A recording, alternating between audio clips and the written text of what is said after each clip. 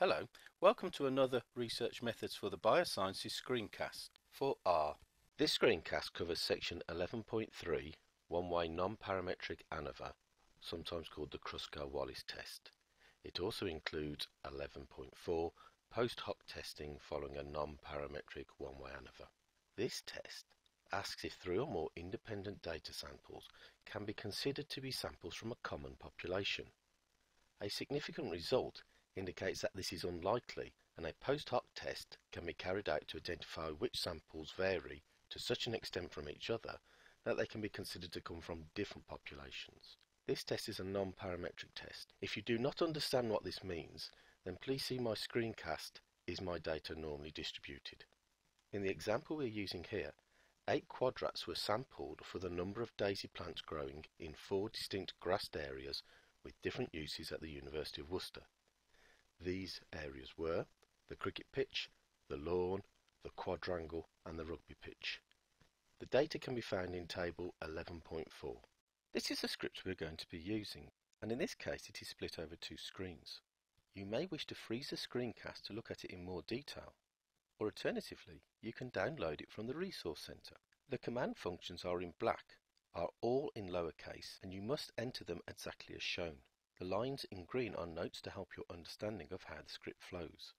The words in blue are variable names and can be changed to suit your data, but you must be consistent in spelling and the use of lower and uppercase letters. And the data are in red. There are several ways to load data into R. See my screencast Introduction to R for more details. Looking at the first variable, you can see that we have used the C operator to load the data into R. In the second variable, we have used the rep function, which will create a variable with each category or factor name in quotes repeated the number of times specified by each attribute before the program appends the next factor name to the variable. So let's run the script. First, you need to take the cursor and click it at the beginning of the script. We're now going to run the script line by line. To do this using Windows or Linux, you need to press Ctrl R. On a Mac, you need to press Command Option R. So let's start. The first variable we're going to define is the number of Bellis perennis or daisy plants in each quadrat. Note that I've split this over 2 lines so that you can see it all on the screen, so I have to press Ctrl R twice to enter this variable. Now I'm going to enter the location. This is using the rep command. Let's ensure that the rep command has worked properly by running location to display the variable. And as we can see, we have our locations. Now these locations are actually factors. A factor is a variable that allows you to take your main data and split it up into samples. So we need to tell R that this is a factor. To turn it into a factor, we're going to use the factor command. Now we can run the test. We can see that the H value is 14.508 and the probability value given is 0.002289. So what is the meaning of the p-value? A p-value of 1 means we can accept the null hypothesis as true, whereas a p-value of 0 means we can accept the null hypothesis as untrue.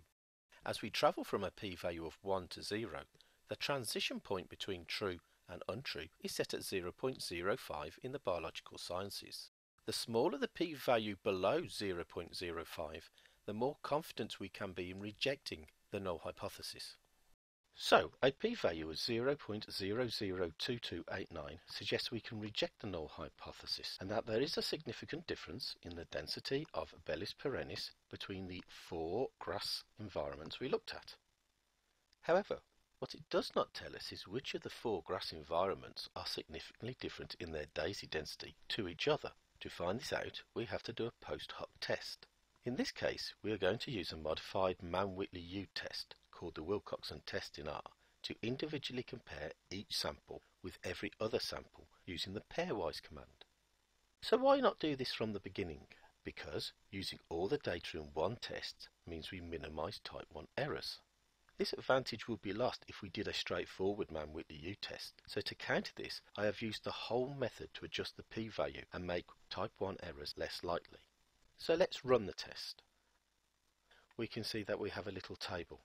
The program has compared the lawn to the cricket pitch, the quadrangle to the cricket pitch, and all the other combinations. Using our transition value as 0.05, we can see there is a significant difference between the lawn and the cricket pitch, with a probability value of 0.0092, and the quadrangle and the cricket pitch with a probability value of 0.0301.